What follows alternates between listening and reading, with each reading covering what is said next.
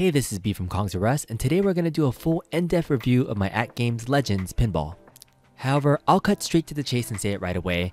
This is not a great product out of the box, and I can't recommend it if your goal is only to play the stock 22 games and not do anything else. But it has tons of potential, so if you're willing to spend a little bit of time, a little bit of extra money, it'll definitely be worth your while. So stay tuned and find out more.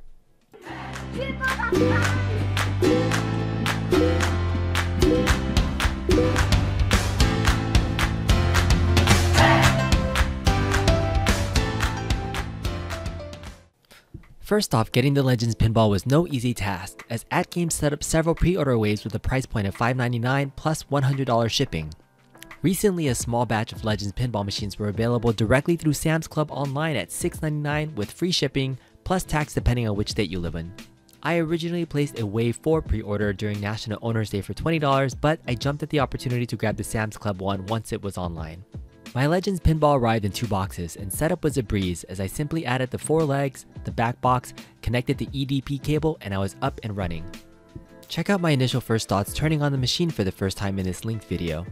As you can see, I wasn't originally a fan of the black trim around the main playfield and actually tried to spray paint it silver, and honestly, it didn't look much better. At first, I wanted to match the aluminum metal legs with the trim in the lockdown bar, much like my Arcade 1-Up has the chrome trim and chrome legs going, but it didn't look good when I put it all together. So I took some advice from a commenter that recommended chrome vinyl wrap, and it definitely looked much better in my opinion. Adding the chrome vinyl was fairly easy, and I'll leave a link in the description in case anyone else likes this look too. Overall, the quality of parts used throughout the cabinet are solid. The metal legs, the 32-inch playfield, the 15.6-inch Backglass monitor, the use of real glass are some of the main highlights of the parts used. At $599, the parts alone make it worth the price for a basic entry-level V-pin cab with lots of modding potential. However, I'm not a fan of the overall shape and design of the Legends Pinball cab. Starting with the proportions of the main cab, in the front is very narrow with a slanted monitor, and the shape of the side panels looks shorter than a traditional pin cab. Furthermore, the back box is literally just a square box with no other design elements that looks tiny compared to the main cab. I would have much preferred a traditional back box design with slanted side panels to make the cab look more proportional. The artwork surrounding the cab features art from several Goettlieb tables included with the cab. However, I feel the artwork looks a little disjointed as a multicade, and I don't have much personal attachment to the table designs. I would have much preferred a singular themed art design rather than a multicade, plus I have my own plans to mod the artwork anyways, so it doesn't matter much to me. Also included in the back box is a Legends Pinball light-up marquee, which is too bright and actually puts a reflection onto the playfield. Shout out to Buy Stuff Store that had a great idea to use just a piece of paper and some tape to cover the back of the marquee to help dim it and reduce the glare reflection. Lastly, one of the better design elements is the back of the cab with panel access to both the back box and the main cab using an included lock key, but make sure you don't lose it because it only comes with one. I must say, when I turned on my Legends Pinball for the first time, I was very impressed with the image quality of the 32-inch 1080p playfield along with the 15.6-inch Backglass monitor. All the colors and images displayed vividly with solid black uniformity on all the tables I tested, so kudos to At Games for using quality components. The back of the 32-inch playfield monitor shows Splendid Electronics as the manufacturer, and the LCD panel is a BOE HV320 FHB N02 with some great specs. To get inside the main cab, start by removing the 5 screws on each side of the trim and then the front 3 screws on the lockdown bar.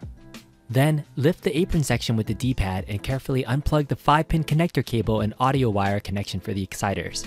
Carefully slide out the heavy glass frame and place it aside, then unscrew the 4 bolts on each corner of the playfield monitor.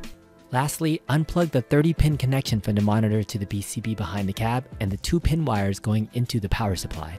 And you should now be able to lift the entire monitor out of the frame carefully and place to the side to access the inside of the cab. Inside the cab, you see a ton of potential space for modding, which I'll get to later on in the video. First off, the buttons used for the flippers, nudge, and front buttons are fairly decent Hap-style clones with clicking microswitches. The play and home buttons on the front use smaller clicking microswitches but feel just as great. The analog plunger is built very solid with great spring tension. Opening the metal housing, you can see the plunger uses a magnetic sensor to produce an analog signal into the encoder on the front of the panel. Furthermore, there's a built-in accelerometer attached to the side of the cab which is connected to the same analog sensor as the plunger. Following the wires from the back of the cab, you can see that they run from the power supply in the back all the way to the front where the power switch is located underneath the cab. A nice feature built in is the included USB cable, which will soon be used to connect the upcoming Legends Pinball controller. All of the button wires go to the encoder in the front of the cab and wired directly into the PCB mounted to the rear of the cab.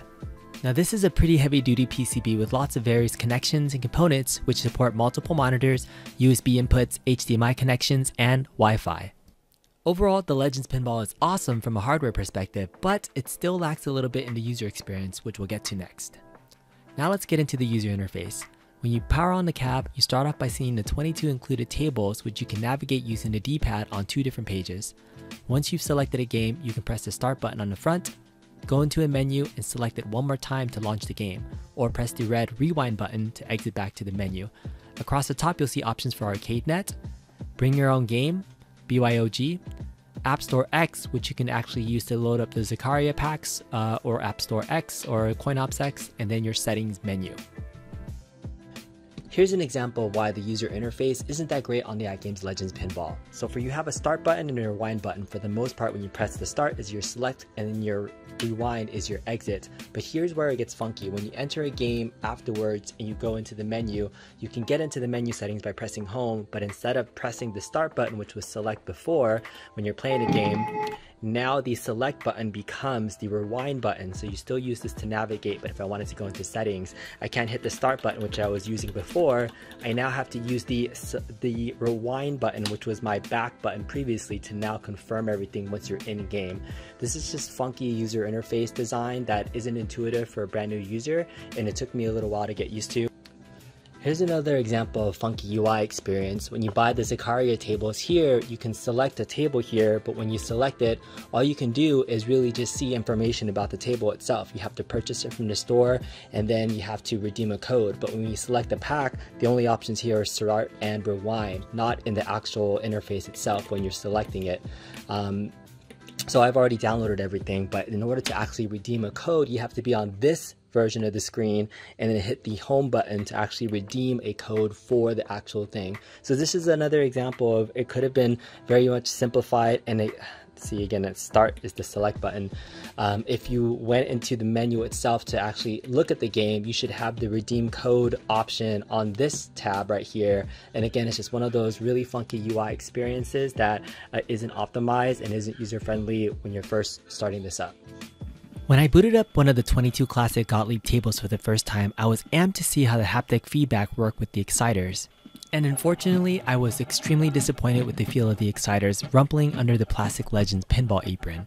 And I was definitely joking around when I felt like the vibration almost felt like a soft fart. And it doesn't replace the physical sound and feel of a solenoid haptic, unfortunately. You can see lifting up the apron how small these exciters are, and while you may be able to adjust the haptic feedback volume in the settings, they just felt terrible with the application on the stock 22 games, and you had to place your hands on the apron in order to feel them at all.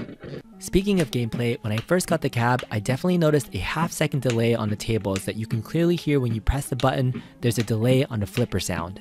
I am happy to report that At Games released a recent patch that fixed the audio delay issue as seen here, but the haptics don't feel quite right and the volume is much louder than it was before, but it's definitely a step in the right direction. Out of the box, the accelerometer for physically nudging the table needs to be calibrated. To find the calibration menu, you must enter a game, open a menu, go to the settings, and navigate to page 4 to find the calibration tool. Again, this is another example of funky user interface. However, once you calibrate it, I was pleasantly surprised at the sensitivity of the accelerometer working great when moving the table. The inclusion of the side nudge buttons is also fantastic to give players options on how they prefer to play.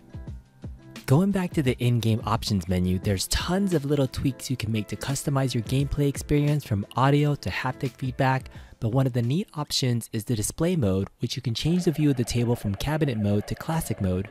In this mode, the view camera pans out to see the entire table and then zooms in certain areas when you play, like in Black Hole here.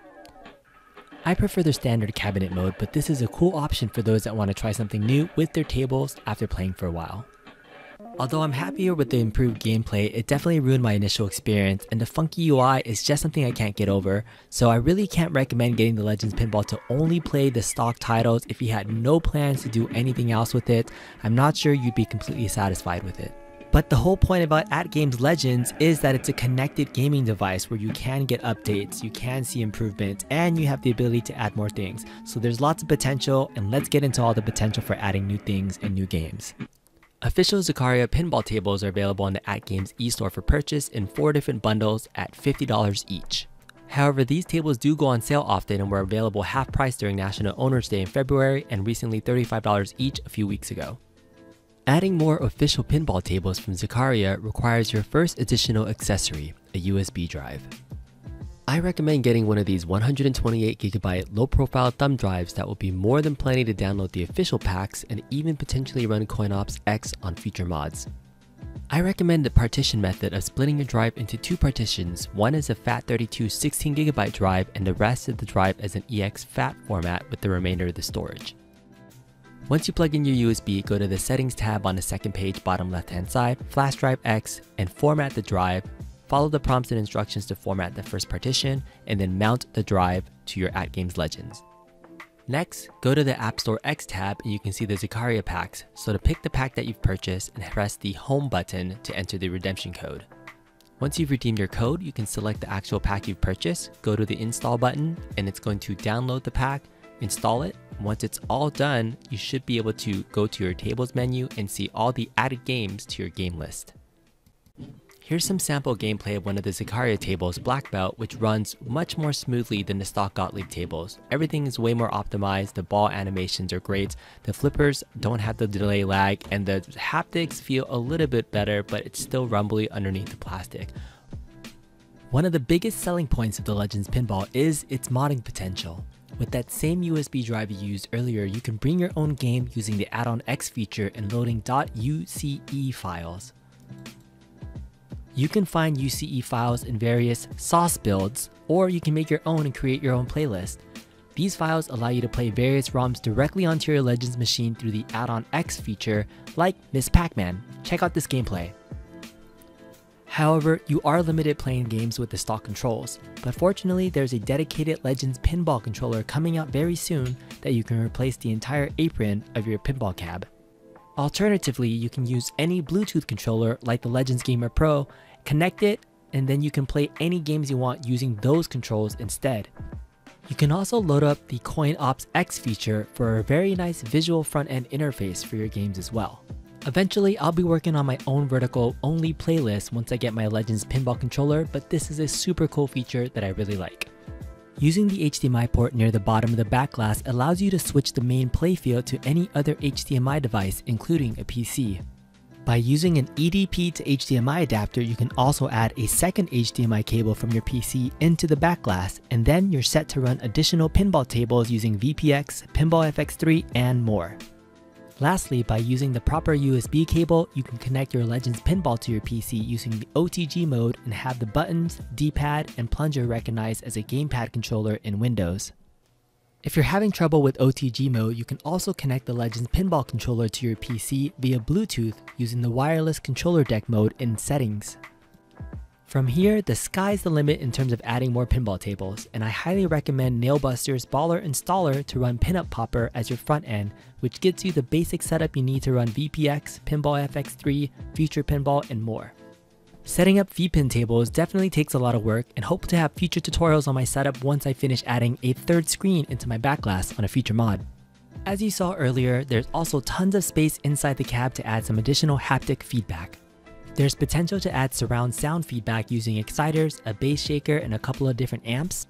And I'm excited about this cross section, which is perfect to add solenoid feedback using contactors for feedback on my PC pinball tables. Now, adding surround sound feedback or solenoids may not work directly with the stock tables, but if you're planning to add pinball tables through a PC, I highly recommend doing these haptic upgrades, as it's definitely going to make the most out of your build. Thanks for watching the review. So final thoughts on the At Games Legends Pinball. Is it worth it? Well, that really depends on you. If you had no plans to mod it and we're only going to play it for the stock 22 Goettlieb tables, I still don't think I can recommend it because the haptic feedback and the exciters didn't feel great. The user interface is really weird, and again, the optimization on those tables weren't great. Even though they fixed it with the auto delay, there still can be some improvement down the line, so there's hope. Again, overall, the shape of the cab itself, the back box, the slants and everything, you know, you can get over that, but if you had some plans to mod it, you had the resources and desire to add the USB, a controller, a PC so you can run the VPX games. I'm a name brand kind of guy, and I love playing pinball tables that I recognize, so running VPX is a huge deal for me, and I have big plans to mod this. So stay tuned to the channel as I have plans to mod the entire Backglass, add in a bigger monitor to be able to add a DMD. I'm going to be adding contactors inside, surround sound feedback. Got a lot of big plans for this cab, so thanks for watching the video. Hopefully you guys liked it. If you do, leave a thumbs up on your way out. Consider subscribing to the channel, and let's keep taking it to the next level. Thanks for watching. Bye.